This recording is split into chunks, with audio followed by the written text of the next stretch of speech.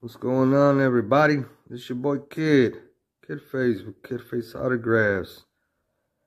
Just want to do a video. Never done a video on my prized possession, this bad boy right here.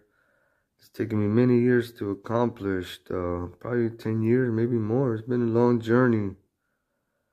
There's only another one that's better than mine, at least in my opinion, because I'm not a hater. From the Hernandez family. Theirs is nice, very nice.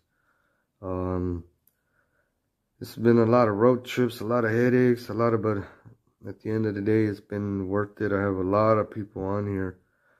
Old, young, retired, deceased, from Maury Wills to Tommy Lasorda, Don Newcomb, Bobby Castillo, you know, superstars on here. I even got Koufax, Kirk Gibson, Hershiser's. Bam, KiDface's out this one. I finally brought the bad boy out of retirement, and I added Diego Cartella yesterday, right here in the corner, right there.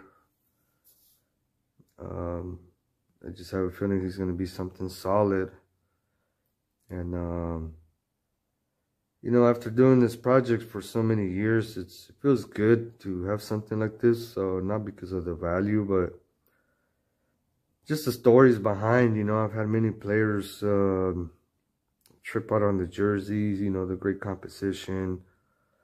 Matter of fact, one of those days was yesterday at the Diego Cartella signing.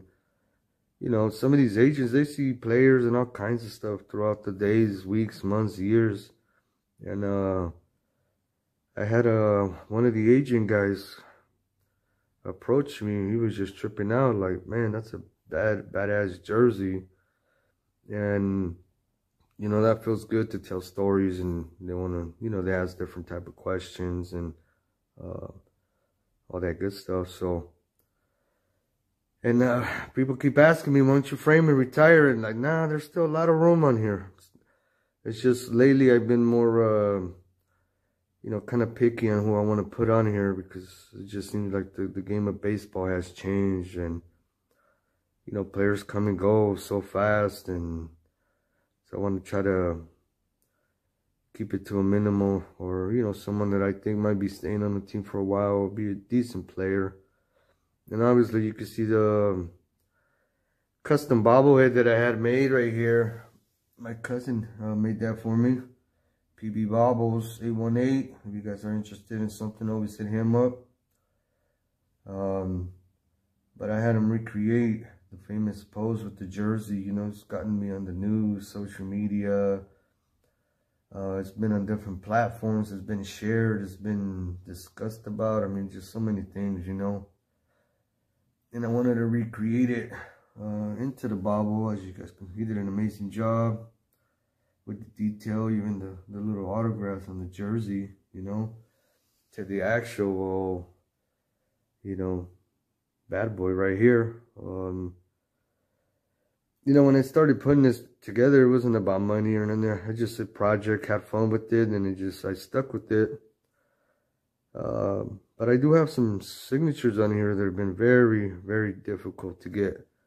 Wes Parker is one of those guys, which is up there by Puig on the left-hand corner.